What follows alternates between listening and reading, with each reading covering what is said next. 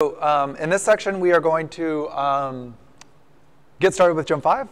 And most importantly, this is really just to make sure we can get a shared development environment working for everybody.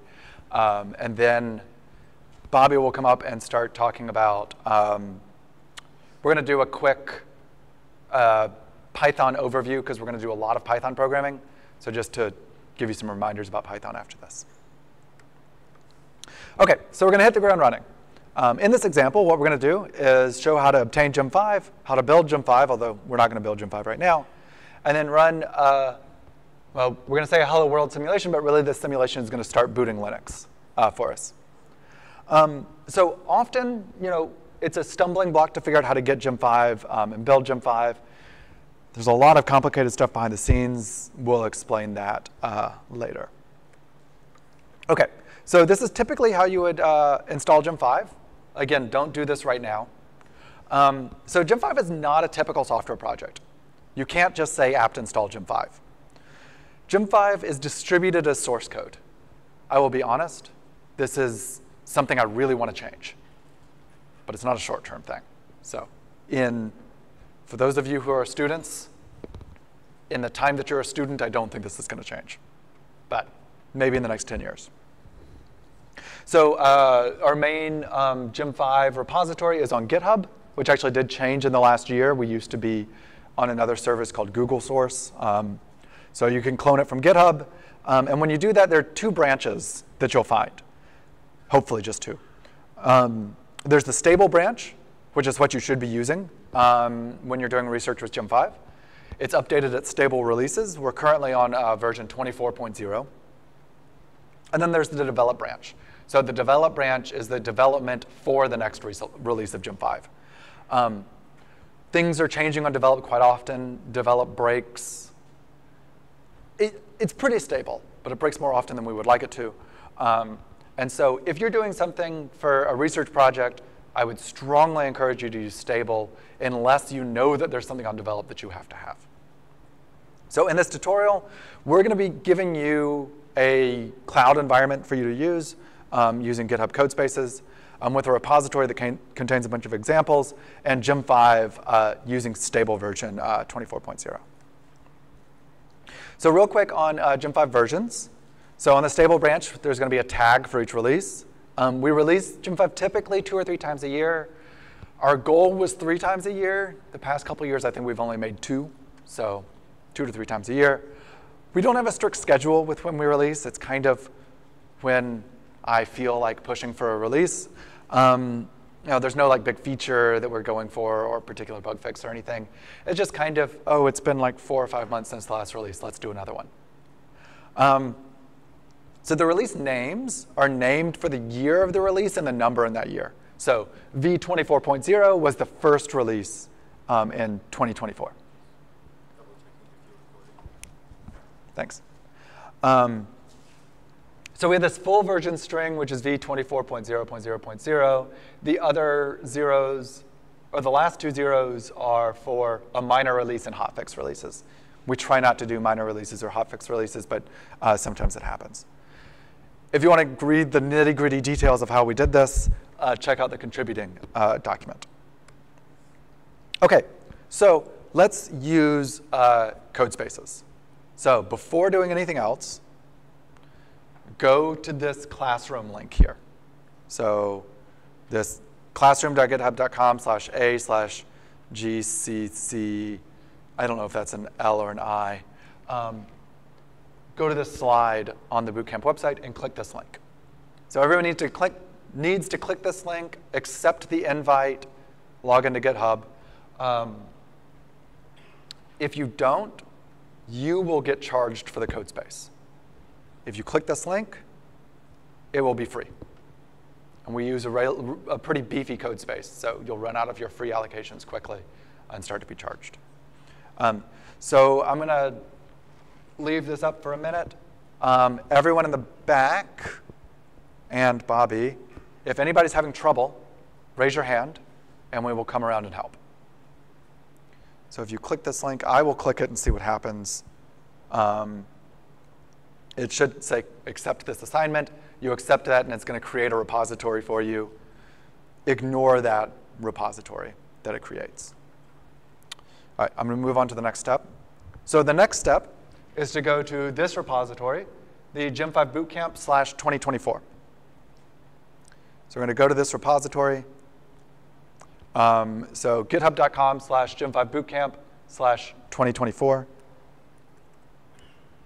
Make it a bit bigger for everybody. And once you're here, you're going to click this code button and then create a new code space on main with this plus button.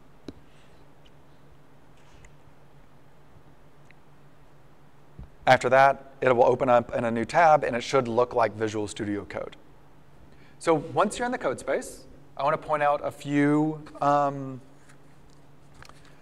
things to navigate the repository. So you should have a gem5 directory, and this includes the gem5 source, version 24.0. Gem5 resources directory. We'll get to gem5 resources this afternoon. These two are sub-repositories that just point to other, both the gem5 and gem5 resources repositories in the gem5 organization. You should see a slides directory, which is all of the slides that we have been going through. So for instance, if you go to getting started, you should see this preview button up here. If you're using the web interface, you'll definitely see it. If you're using your local VS Code, you might need to install some extensions. You can click this, and you can also follow along the slides here as well. The other directory I want to draw your attention to is materials. So the slides are organized by different sections. The materials are organized in the same way.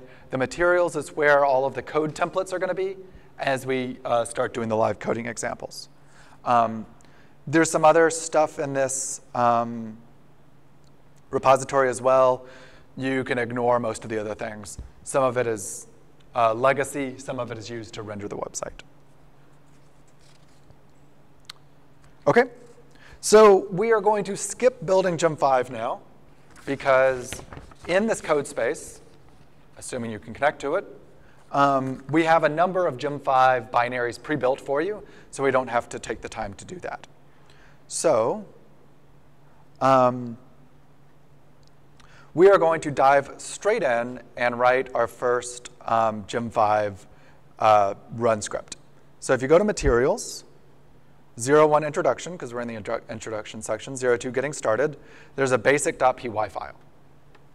So we are going to do one of the most basic gem5 scripts you can write. We're going to start booting Linux. But since booting Linux takes a while because gem5 is slow, we're only going to simulate about 20 milliseconds and then kind of see what happens here. So we already have, let me turn off Copilot. If you have GitHub Copilot, I will just briefly say it's amazing. It will autocomplete most of your gem5 scripts for you. You can also tell it, I want to do this thing in gem5, and it'll write the code for you. Copilot knows a lot about gem5. But I'm going to turn it off so you don't see my autocomplete. Otherwise, I just would autocomplete everything. OK, so we've already imported some things from the gem5 standard library here. So the first thing we're going to do is we are going to use one of our pre-built boards from the standard library. So we are going to create a board, and it's going to be an x86 demo board. So this x86 demo board is just a demo. Don't use it for your research.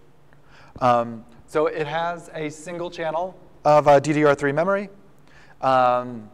It has a 4-core, 3 gigahertz processor using a really simple timing model, in-order model from gem5. 2-level cache hierarchy with private L1, private L2, and a shared private L1's I, private L1D, and a shared L2. And it runs in full system mode. So that's what's inside the demo board. If you want more information, you should be able to hover over it. It actually tells you what parameters you can pass to it, or go to the definition, and you can see the definition of this as well. So that's our board that we're going to use.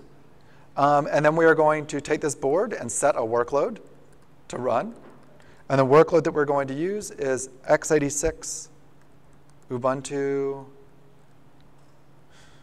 2404 boot no systemd. So we're going to do a workload that's going to boot the most recent version of Ubuntu. And we're going to boot without doing all the systemd stuff as well. If you want to see where this workload comes from, so I'm going to jump over to my browser. So if you are not keeping up with these few characters I've typed, you can look in the slides, and it has all this code as well. So you can copy paste from the slides. So if we go to resources.gem5.org, so this is where all the resources are, including workloads. Search for this workload. Click here, and we can actually copy that tag. But so this resource is a full boot of Ubuntu 24.04 using 5.04, blah, blah, blah. And there's more information coming this afternoon about how to use these things. OK, so we have this workload set. And now what we need to do is simulate it. So we are going to create a simulator. And we want the board for the simulator to be this board that we're using. And then we're going to do sim.run. But we are just going to run 20 milliseconds.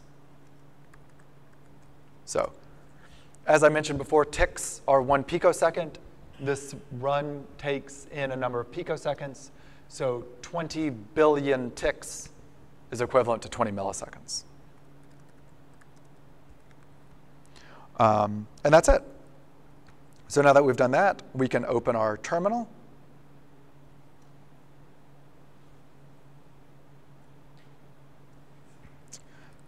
Change directories to this directory. So this is this is materials, 01 introduction, 02 getting started.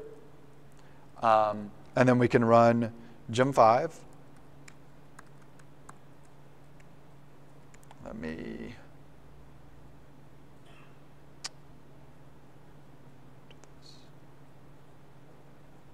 we'll run gem5 basic.py. So we'll see this in the next section, but this gem5 binary, which is precompiled for you, it essentially is a Python interpreter.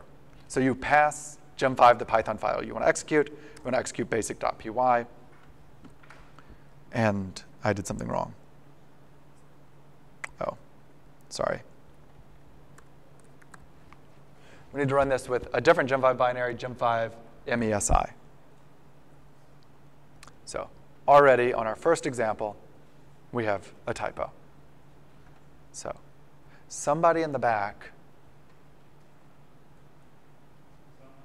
Aaron, you're very good at taking notes. Will you note down that this command was wrong in the slides? OK, so run gem5, nope. Dang it. Now what's going on?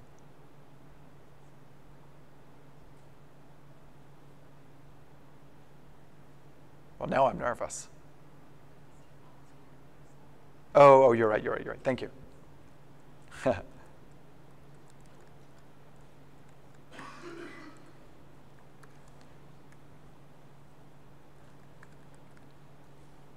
So if I had copy-pasted from the slides, like I suggested you do, I would have gotten that correct. So the workload that we're setting, we need to obtain the resource, not just pass in the name of the resource. So now, it's going to say x86 demo board is solely for demonstration purposes. And it's going to sit here for a minute at the info using default configuration, because we're downloading this multi-gigabyte disk image from gem5's resources repository, and also downloading the kernel. So it'll sit here, wait a minute, and then it should run. So eventually, it'll start printing lots of stuff.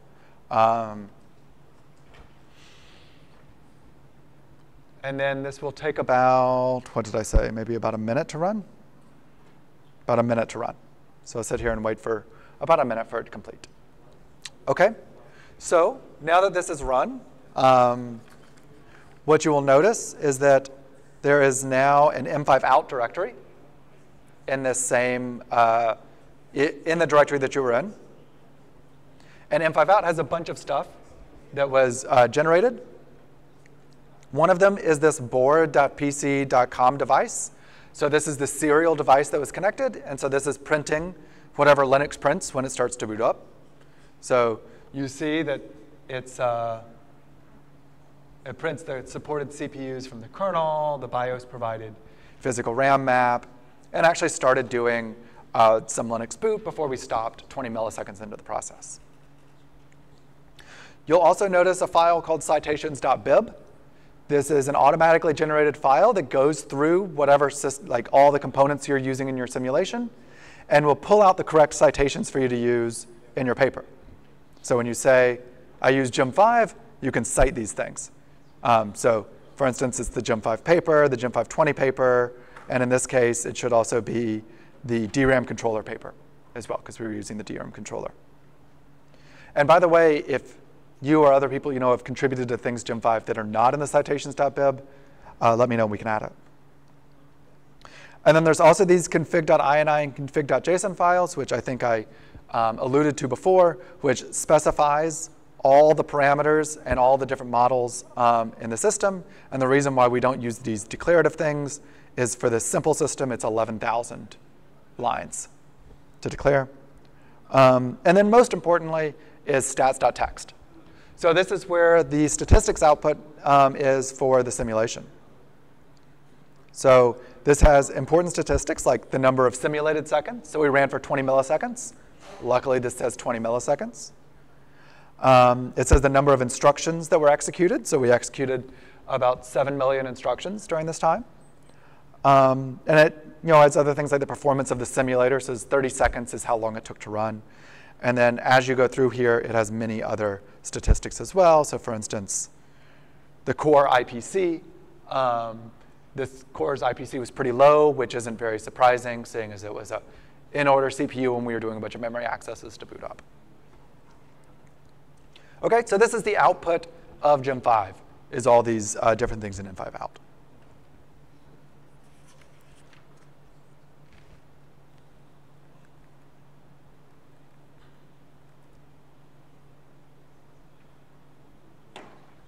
And that's what all these slides are doing.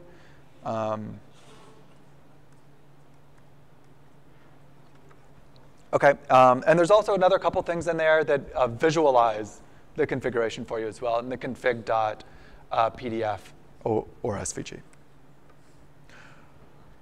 OK, so that's it with getting started. That was a little bit rougher than I was hoping, but I think we got there. So some quick takeaways. So the gem5 binary is a Python interpreter, which we'll see more in the next section. And again, the interface to gem5 is these Python scripts. Excuse me. gem5 contains a bunch of Python libraries. So the things like x86 board, if you were to try to execute that with Python, it wouldn't work, because there is no Python module called gem5. You have to use the gem5 binary to execute it.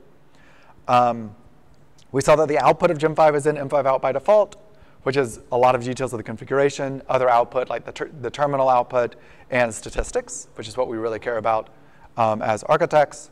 And then we used code spaces. I clearly wrote this slide before we tried it.